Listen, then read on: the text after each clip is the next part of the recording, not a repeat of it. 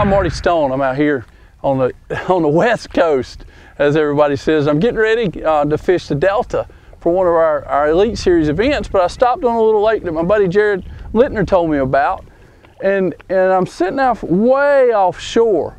You know, you hear the term thrown around a lot, pre-spawn, post-spawn, and to me it's almost one and the same type of fish, one in the same type place. You know, we write these big articles about it and make it sound real complicated, like they stage here, they position there, and to me it's this simple. You look at the bays where they're going to go to, like here in the foreground I've got a big bay where these fish can, when they come in and they spread out to spawn, they've got many different areas they can go to. Well, I'm looking for the highway. I'm looking for the creek that's leading into it, and I'm looking for the point or the flat that swings in there where these fish are going to follow it all the way in there and spread out. And when I find that particular point type area, then I'm going across it. Then I'm going across it with my electronics, and I'm going across it with search baits like a Carolina rig or a jig or a crankbait, and I'm trying to find that key place. The key place being what's unique about it. Is it a piece of brush? Is it rock? Is there a grass edge? There's something that's going to hold these fish. But here's the key with pre and post spawn. Normally, wherever they stop at before they go in, after they go in and do everything they've got to do, they're going to come back out to the same identical places, because the one thing that's definitely in common in both of those fish, both are feeding. One's feeding up to get ready to go in, pre-spawn fish. The other one is feeding up after they went through the rigors of the spawn, so they can stop at the same place. Look for your ditches. Look for the flat places on top of your ditches that these fish will migrate to. Find the structure on top, have your search bait, and then you're fishing for the same fish, pre and post spawn. Same type of areas. The only difference might be in the post spawn, it might be a fish that you even have to slow down a lot more for. People miss that sometimes. A post spawn fish will be a lot more lethargic than a pre.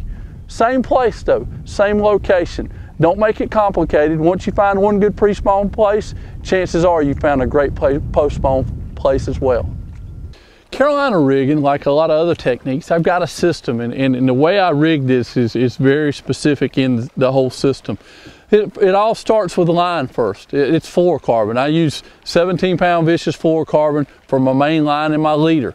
I just feel like fluorocarbon is just so much more sensitive, and Carolina rigging and a Texas rig too, so much of the bites are on the tail end of the cast. So I want as stiff a line as I can get without being the braid, and fluorocarbon's it. It also helps you in clear water situation. So the line's the first part. The next, when I'm going into it's a tungsten weight. Right here, a lot of times I'll match colors, but this particular day I just use a regular silver, and I'll do that a lot. I average anywhere between a 1 ounce and 1.25 ounces. I want that big weight down there bouncing around on the bottom, and that tungsten's got a very unique sound, and even to help the sound more, I use some of True Tungsten's, they're called 4-speeds. I've got a 6mm and an 8mm. The millimeters are the size. I like 2. I like to have the different beads down there doing the clacking. When they hit that swivel and they hit that weight, they clack. 4-speeds, unlike other regular glass beads, they can withstand the beating of the tungsten to put on them. If you use regular glass and you're using tungsten, it'll explode the beads. Another part too, why tungsten? It's a smaller, denser material. You combine that with fluorocarbon, you're going to feel so much more of the bottom. Lead is a very soft material, and when it's down there bouncing around on the bottom, you can't feel the structure, and if you're not feeling the structure, you're not going to feel the bites. Then I go with just a regular swivel. I like to go black on the barrel swivel, and then my hook, it's an X-Point, 4/0. It's a super sharp hook, and it can drive them up home. Bait that I was using today was a Zoom Mag finesse worm, but the baits range for me. I'll go anywhere from an 8-inch lizard, everything Zoom, or a Mag finesse, a Mag trick, a regular finesse worm. You know, it's all across the board, but it's always a soft plastic. Remember this though, when bite gets tough, always go with a straight tail worm. When the bite's really rocking and rolling, go with a curl tail, being a brush hog, baby brush hog, lizards, things like that. Leader, 2.5 to 3 foot long. Now rod and reel, I have a 7.5 foot rod that I use. It's American Rod Smith's. It's a 1-piece. It's my signature series. It's called the Marty Stone Casting Series. Again, it's a 7/6.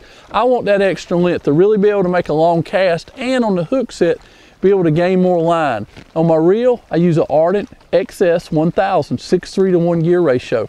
I want something that when I get that bite, I can gain a lot of line in a hurry. That, in a nutshell, is a system that I use from all the way from line to rod reel and the tackle in between. Do this, and I promise you'll catch more fish with a Carolina rig. A couple little things I like to do with my spinnerbaits before I fish with them. We're getting ready to jump here in the back of a cove and do a little bit. You know, you hear the talk about hand-tied spinnerbaits, and it's this simple. You take a regular bait like this one, that the skirt just basically comes down together. That's fine, that's great, that'll catch a fish, but I like to modify it one little step. I take the top part from the band up, and I trim all these little pieces. I cut about half of them off. Now, all of a sudden, you see the flare. When I stop that spinnerbait, when I'm reeling it in and I stop it, the back end flares, or the top of it from the head up, it'll flare. It'll actually move out. And this back creates another trailer, and then I add a zoom split tail on it if it's colored water like we've got here. If it's really clear water, I'll probably go with a translucent, a gold or silver bait, and then just make my skirt a little bit longer. But I always trim the top just like that.